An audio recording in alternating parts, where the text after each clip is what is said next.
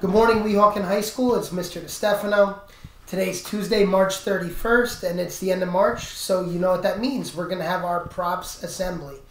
Unfortunately, we can't do this in front of an auditorium full of people right now, so we're going to do it virtually. It's actually a little bit more nerve-wracking for me to do this than to present in front of 550 people. Let's go over the acronym PROPS once again before we get into our individual winners. The P stands for positive. At this time, you might be feeling like there's not a lot of positive in the world.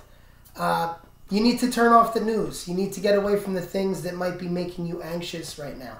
Try to look at the little silver linings of this experience, which I'll get into in a minute.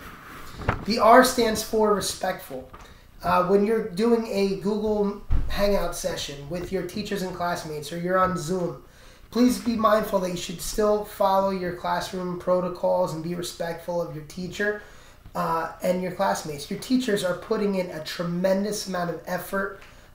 They're going through this for the first time just like you are, but many of them are working just as hard, or if not harder, than if they were in the classroom.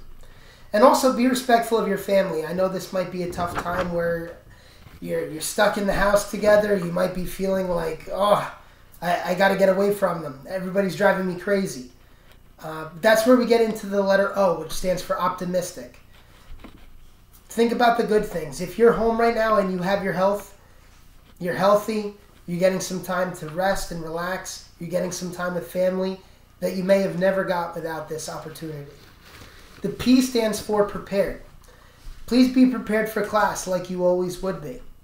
This virtual learning experience is actually something that's going to help prepare you for college, where many of your classes are going to be hybrid or fully online, and you're going to have to set your pace and meet your deadlines without a teacher breathing down your neck every moment. And the S stands for skillful. This is a time for you to work on skills. Ask your teachers if you need extra help. Continue to practice, do as much as you can on your own, and you may surprise yourself. All right, now we're going to get into our individual winners. First, I'd like to get to 7th grade. Can I have the envelope for the 7th grade winner, Ariana? Thank you. All right, for 7th grade, our winner is Hugo Holland. Congratulations, Hugo. The DeStefano family is clapping for you. For 8th grade, we have Marissa Norshani. Congratulations, Marissa. Your teachers have recognized you for great performance in March. For 9th grade,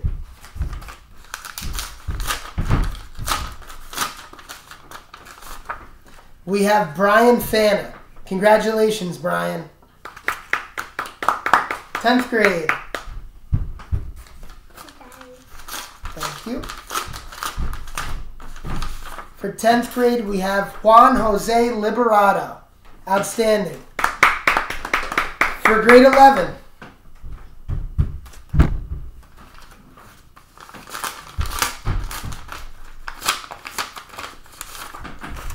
we have Tristan Fitzgerald. Good job, Tristan.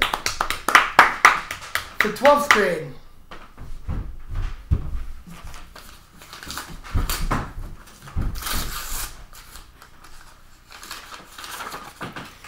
we have Ashley Tomby. Great job, Ashley. And our Teacher of the Month for the month of March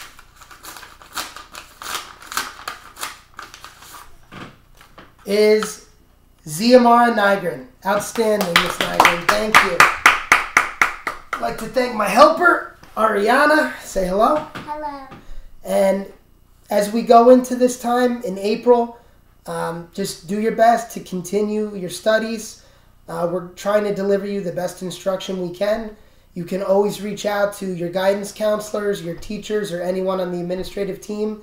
Even if, this time of being isolated has you down a little bit, reach out to one of us and we'll try to talk you through it.